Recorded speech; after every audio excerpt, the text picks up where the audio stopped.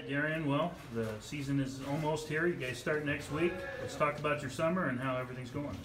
Summer was a challenge, but I think that we coped to it really well. We didn't have a lot of our people because they had soccer, but before soccer we had them, and the scrimmages we did have in the summer were pretty good, I'd say. How do you think you've transformed your game from last season? Well, last year I feel like I was more of a role player, and this year that's not going to be an option to do. I mean, me and Gage are going to have to take control, and other seniors.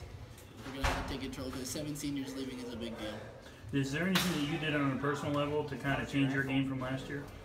Well, I'd say that I was in the weight room a lot more. I mean, basketball is the only sport I play, so I focused on it all year round. So, yeah. New coach, obviously Coach Baylog retiring, and Coach Merkel's here now.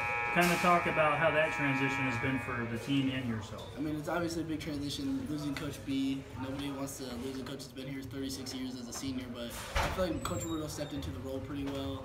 I mean, it's a big ask to step in Coach Baylog's shoes, but I feel like he's done a pretty good job of it. And then talk about the league. You know, it's going to be stacked this year. Yeah, Shelby, River Valley, they're going to be up there. I feel like we'll be up there too. Marion Harding will be good, and yeah, it'll be fighting for the top. Thanks, Darian.